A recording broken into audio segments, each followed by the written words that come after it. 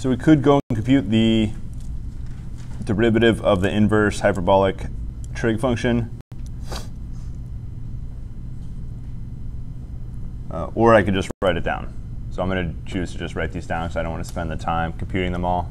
We have the inverse derivative form, and we have all the forward derivatives. So it's really almost the same process. The only tricky part is simplifying at the end. Is a little bit funky.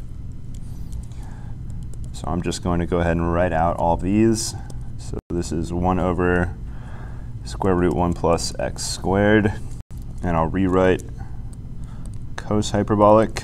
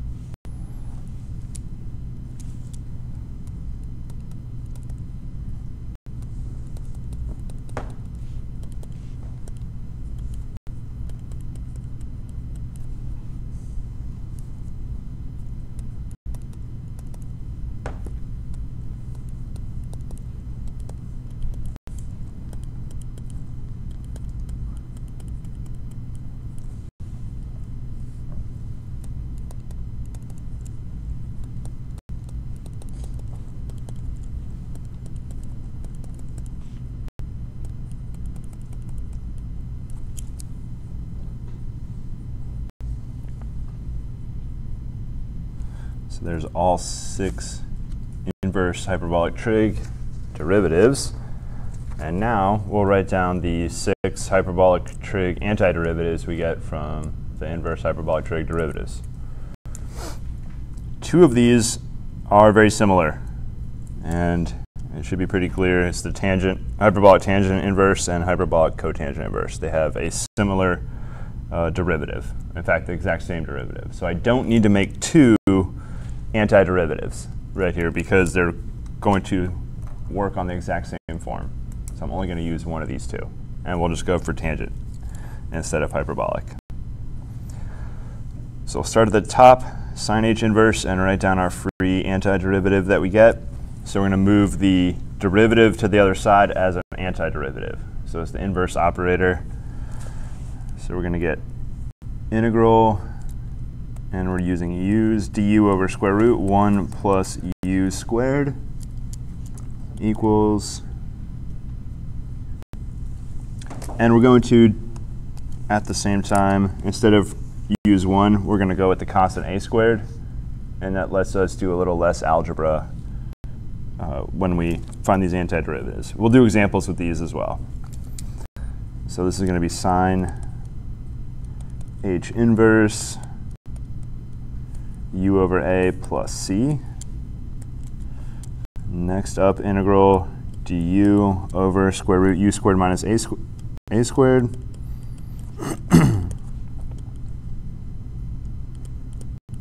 Equals cosh inverse u over a plus c.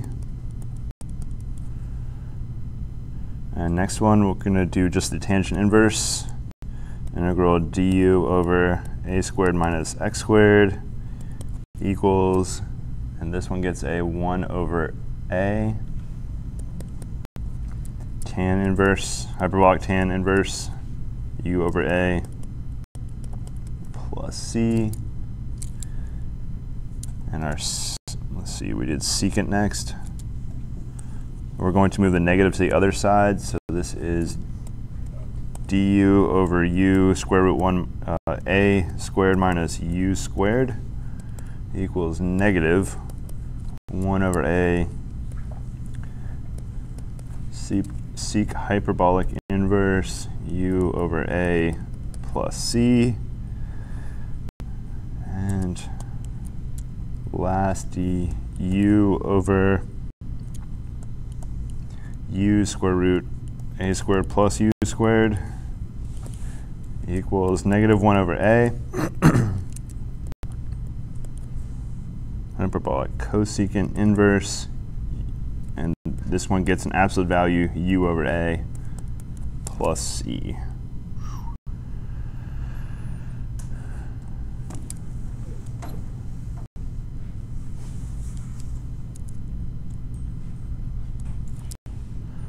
So I recommend these go on your cheat sheet, not into your memory. Lots of chances to make a mistake.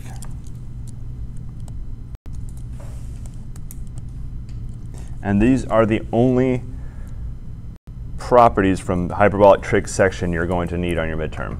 So I'm not going to, on your midterm or any quiz in the future, ask you about what's a derivative of hyperbolic functions or inverse hyperbolic functions. You're only going to use these to figure out additional antiderivative forms.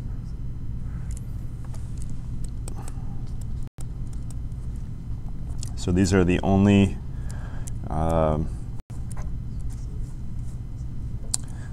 derivatives, really the only formulas you need from this section.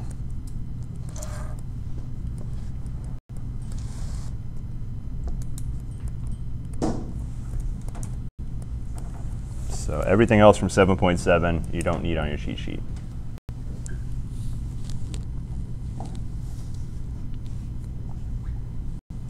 Now there's a chance I copied them out of my notes wrong. There's a chance you copied them off the board wrong. What's a good way to make sure these errors don't occur when they go into your cheat sheet? Book. So I would recommend copying them straight out of the book onto your cheat sheet, as opposed to copying them off your notes, which were copied off of my notes, which were copied off of my other notes. So I think it's gone through 4 or 5 different copying over. So the book's a good choice to default to because the chance of an error in the book is lower than the chance of an error inside your notes. Unfortunately, the chance of an error is still not 0, but most of the formulas in boxes in your book are correct.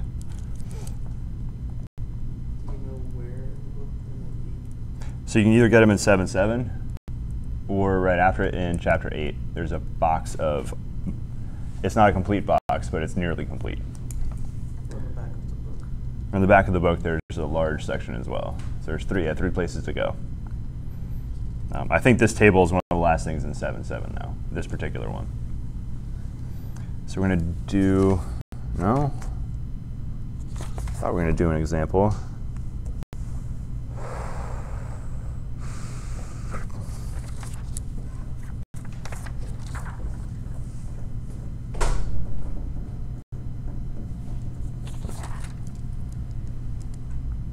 So I don't have any examples lined up, so I'm just going to direct you to the web work. These work just like the inverse trig derivative, antiderivative forms.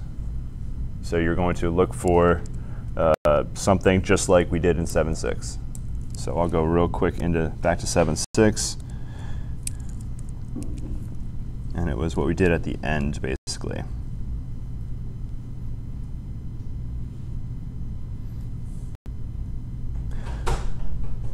So that last problem we did, we turned it into du over a squared plus u squared.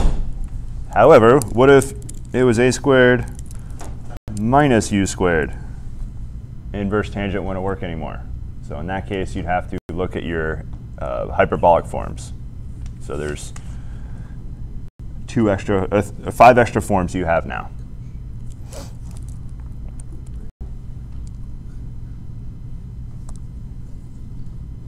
And we're going into integration by parts. That is 8.1. So chapter 8 is all techniques of integration.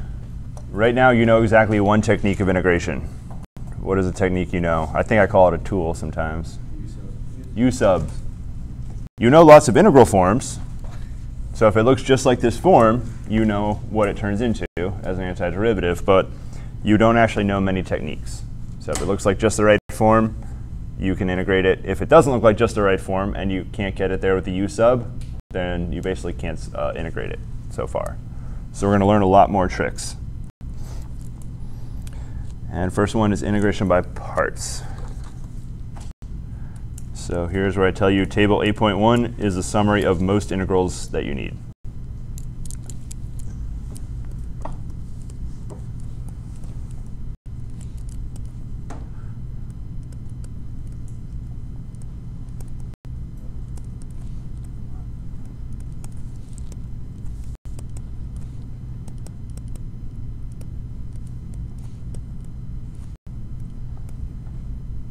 Now, if you're wondering which ones are missing, I haven't looked super closely at it, but that would be a good question on the forums in chapter 8. What's missing? between your notes and what's on table 8.1. So what integral forms are not in that table. There's probably only 2 or 3 in there. So we're going to start out by applying the product rule and then doing some odd things.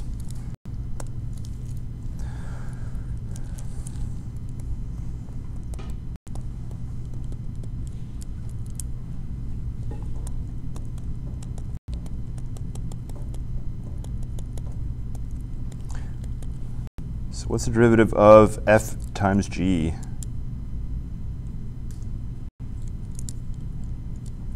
F prime g of x plus g prime f of x. Yep, so we got f prime g plus f g prime. So that's just product rule right there, nothing special going on. What we are going to do now is integrate both sides. So remember, you're basically doing math correct as long as you treat both sides the same. You can basically do whatever operation you want as long as, if you're going to take a square root, you better not have negative on one side unless you're ready to deal with complex numbers. But you can still square root negatives if you need to. But what we're going to do is integrate both sides of this equation right here.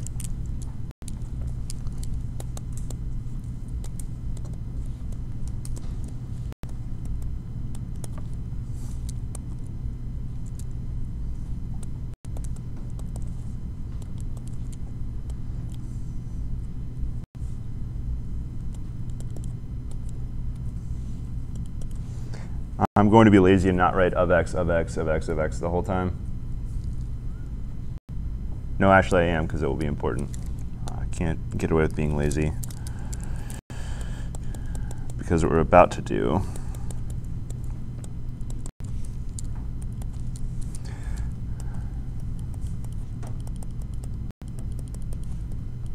and I'm going to apply the integral to the sum of the two in one move. So the integral on the right side is the sum of the integral, the two integrals.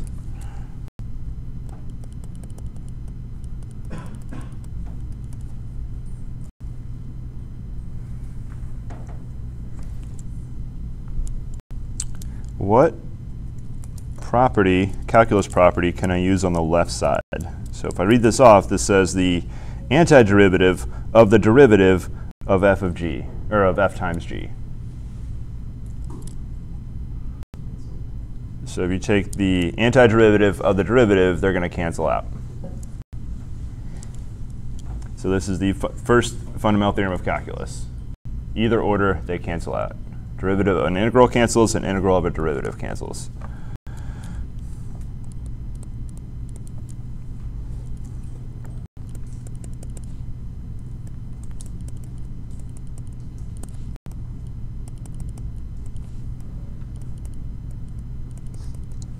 And we called this FTOC part 1, fundamental theorem of calculus, first part.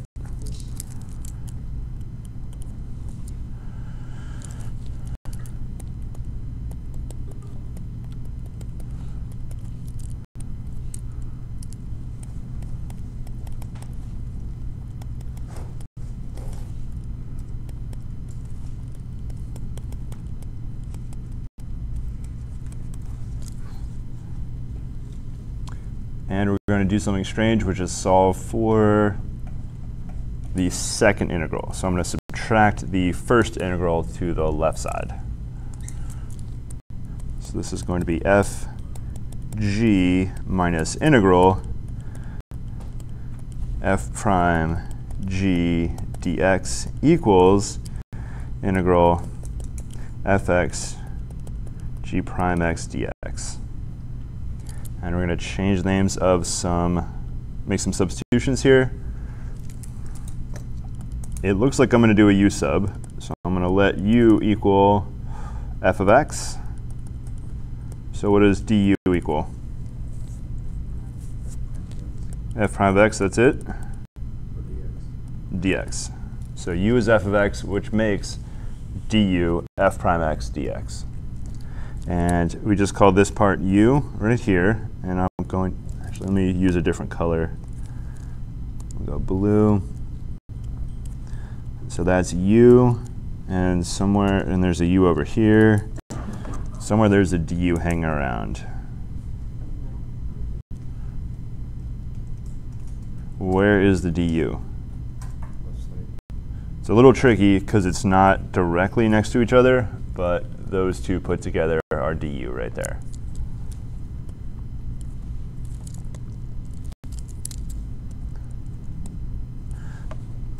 And the other substitution we're going to make, I'm going to do something weird. I'm going to let dw equal g prime x dx.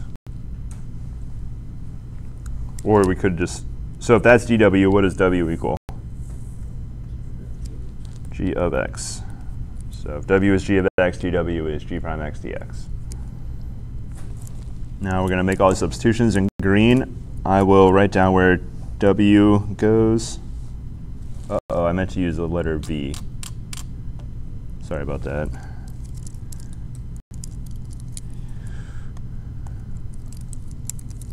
So they should be v and dv. All right, so on the green marker, we're going to write where v is going to go. And I'll use squiggles for that. We got v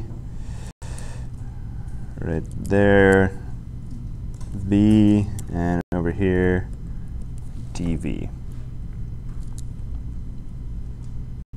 Hey, Seahawks colors. So let's write this in terms of u's and v's only. uv minus integral v du equals integral u dv. This is integration by parts right here.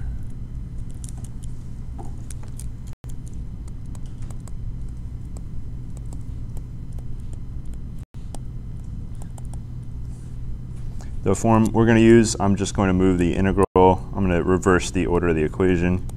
U dv equals uv minus integral v du. This is a good moment to make sure your u's don't look like your v's. So you may write a v that has a rounded, doesn't have a point at the bottom like mine. If you're going to write your v like that, you can't really write your u like this because they're both sort of rounded. So if you write your v like that, the way I do it is I write u with a tail or a foot or whatever they call it. And if your v's are sharp, I can't even really write that well, but there we go. If you have a sharp absolute value style v, then you can write your u like that. So just be aware, make sure your v's look like your u's. You may not have thought about it because when you're writing English, you know what word you're writing generally, so it's obvious which one of the two you're using. But if you look at uv, you need to know which one is u, which one is v. So who cares? Why are we doing this? We're going to go ahead and solve some problems that we couldn't solve before. So first up, we'll do one that will seem very straightforward. Now, what you're going to do, you're beginning with the left side. So you're starting here. And what you do is you decide on, you're really making one choice. You're letting u equal something, which also means dv equal, so u equals something, dv is the rest. So whatever you didn't choose for u is going into dv. So there are two, on this first problem, there's two choices for u. Well, there's two general choices. I either go with u equals x or u equals cosine x. And whichever one I choose, if I go u is x, that means everything else is dv. If I make the other choice, if I make cos x u, then dv is what's left over, which is the x and the dx. So whatever I choose for u, dv is everything I didn't choose.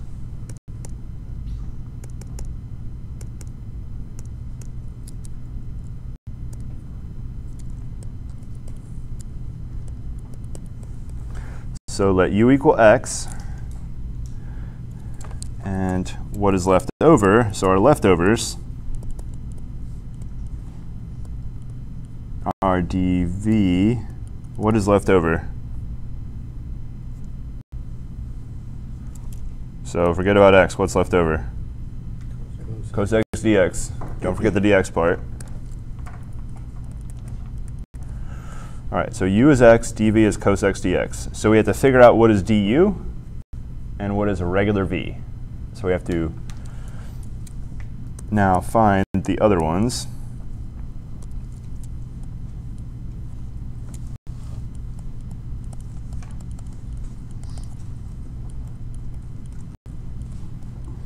So now we find du and v. So if u is x, what is du? dx. Now when I say find, you're not choosing, you're not making a choice, you've already made your choice, you're just computing now. So it's not an option as to what would I like to make du. You chose u, du is set. So we chose dv, so what is regular v? Take a guess and write sine x. How do I check? The derivative of sine x is regular cosine x, so this works out. So if that's v, then we got the right dv. And now we're going to make all these substitutions into here. So we started with, if I rewrite it in u's and v's, we started with u dv, the left side. And I'm going to rewrite the right side, which is uv minus integral v du. So I just rewrote the integration by parts. And now we're going to take the four pieces and drop them in where they go. So uv is x sine x minus integral v, which is sine x, du, which is dx.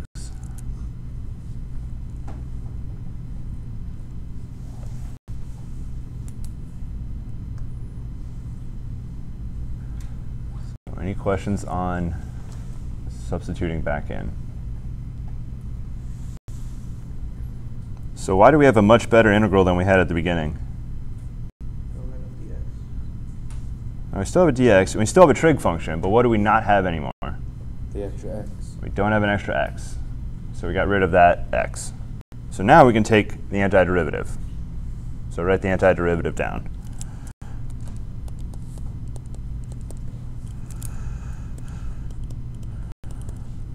And you can do guess and check. And I guessed wrong, so I'll go with positive cos x. Remember, at some point you get a plus c. I recommend writing your plus c when you've done your last antiderivative.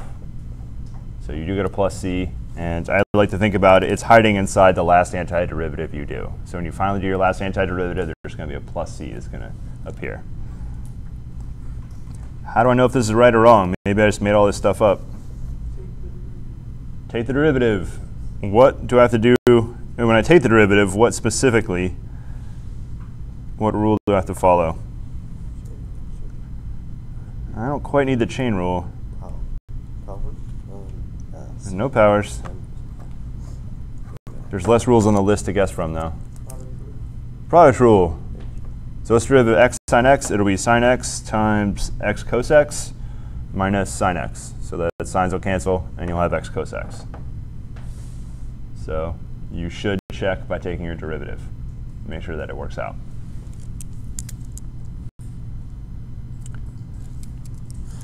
So let's talk about bad choices. I'm not going to use a red marker because they're not wrong, they're just bad. So let's go, we'll pick a new color. Purple works.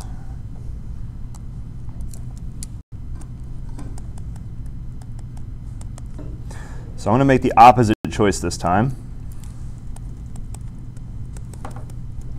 So I'm going to choose cos x for u, and dv is the leftovers, x dx.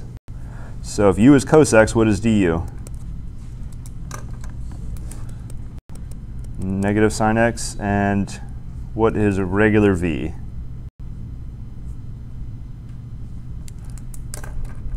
x squared, and then another 1/2. So we're going to make all these subs. So this is integral u dv equals uv minus integral v du.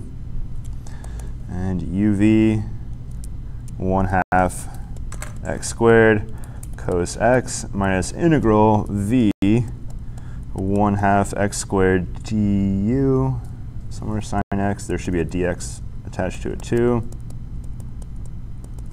So we can clean this up a tiny bit. X squared cos x plus 1/2 integral x squared sine x dx. So everything we did is correct. But why is it not good? Why are we in a worse place than where we started? Because we still have the x squared. So the first part's fine. No problem right there. What about this right here? There's an x squared in there. So it's trig function times higher power of x. So we're going the wrong direction. The other way lowered the power of x. This way raised the power of x. So you want to, in this case, lower the power of x. So this is where, so this got more complicated.